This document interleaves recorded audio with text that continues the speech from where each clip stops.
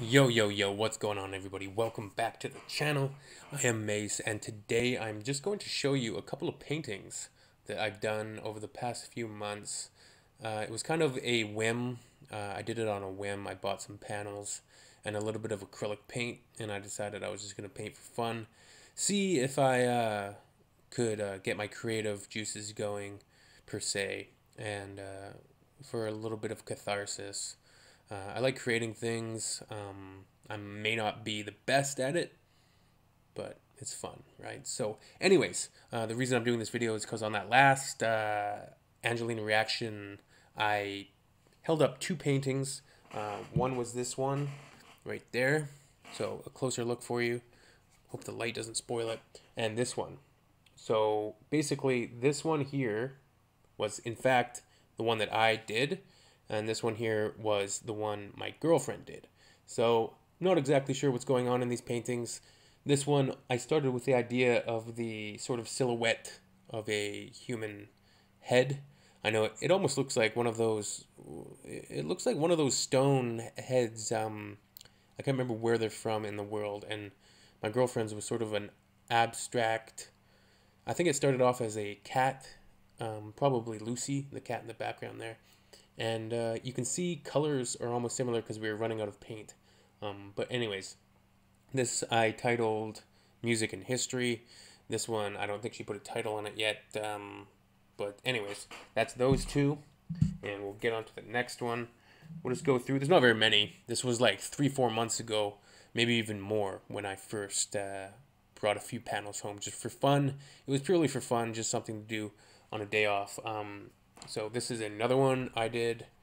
I didn't title this one, but as you can see, we have this sort of sphere, this red sphere at the bottom, and it's looking at Earth from a large distance, and that's up to interpretation. What that sphere is, I think I was inspired a little bit by science fiction films. It could be like Saturn, or not Saturn, but Mars maybe, but it could also be an alien life form, something, an abstraction of what we think the universe is, even. And that was just for fun. So, kind of rudimentary Earth, not a hyper amount of detail, but if you look at it in a sort of fuzzy eye view, I think it's kind of interesting. So, that's that one. What do we got next? These are the first ones my girlfriend did. I left her here home alone one day. Home alone. Like, she's like, yeah. Anyways, I was working one day, and she's like, what should I do? I'm kind of bored. And I'm like, just paint a couple things. So I think this is the first one she did. It's sort of a tribute to my cat, Lucy. As you can see back there, being lazy right here. Right here, where my thumb is. That's Lucy. So yeah, that is just a small panel.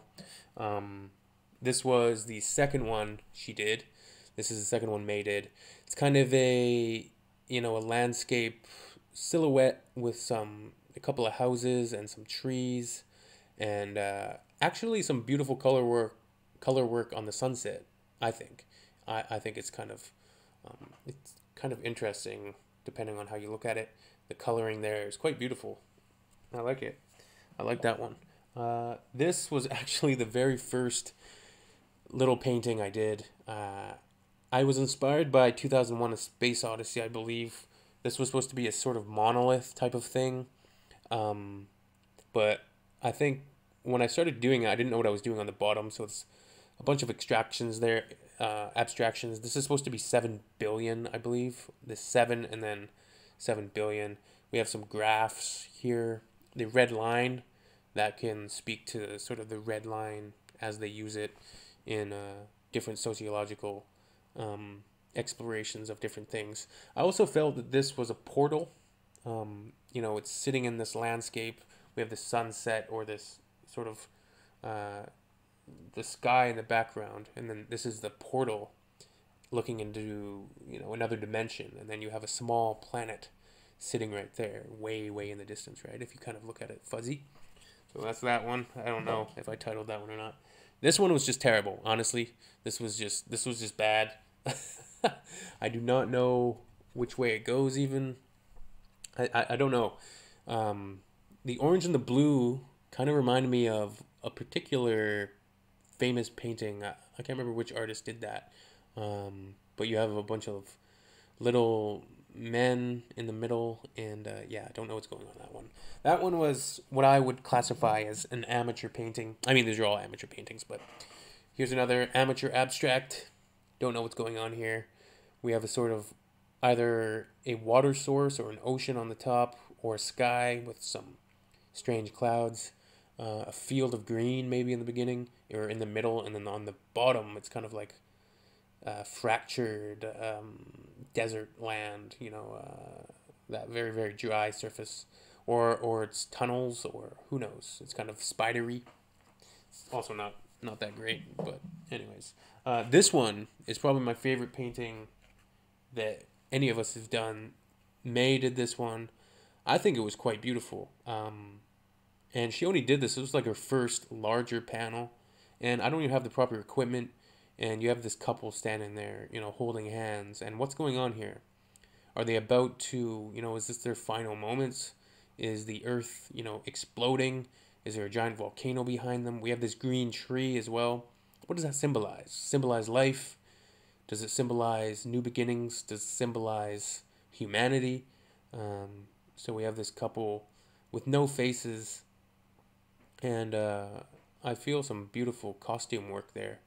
And they're kind of just embraced, either awaiting their doom. Maybe there's a big tidal wave coming to wipe them away. Maybe there's a giant asteroid has hit the earth. So I feel that at once it has the hope of the tree of life, and then the hope of love, the endurance of love, with this couple sort of standing there embraced in this landscape of sort of fire and lava. So that's interesting. This is also one of my worst right here, and that's the last one. So if you're still here watching, I do not know what was going on here. Dude. Yo.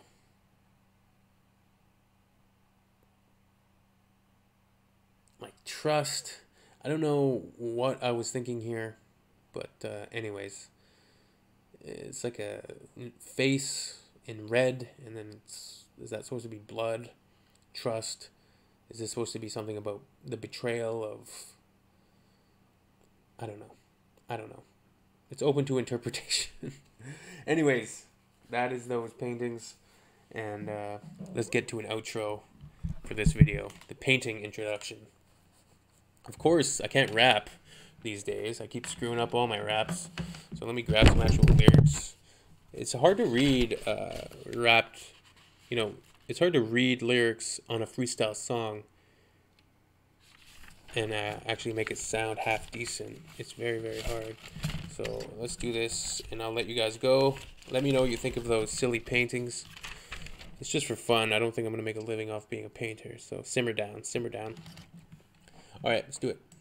Let's find a track.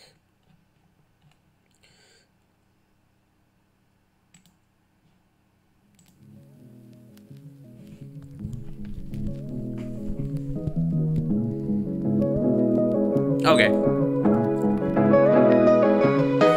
Cherish every single second, every single solitary, scary second. You should respect them, treat them with importance.